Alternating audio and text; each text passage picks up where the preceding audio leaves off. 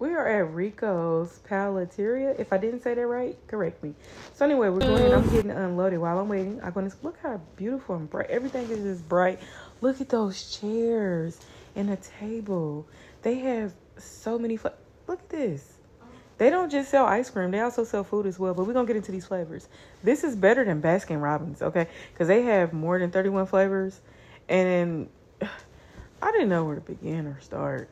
Look at this. It's like I was in ice cream heaven. Oh, my. They even have the chocolate and strawberry dip bananas. All flavors of the Mexican popsicles. Look at... I don't know where to begin. Okay, so my daughter had bought me some mango ice cream, and it literally tastes like they cut up the mango and put it inside this little ice cream bowl. I'm telling you, it's good. Yes, I was definitely feeling it. So look, you probably can host like your kid's birthday party here too, because it's just so cute. It's already set up. She got mango as well. And look, at this is some of the food, just some of it. Okay, so I'm still waiting to get unloaded.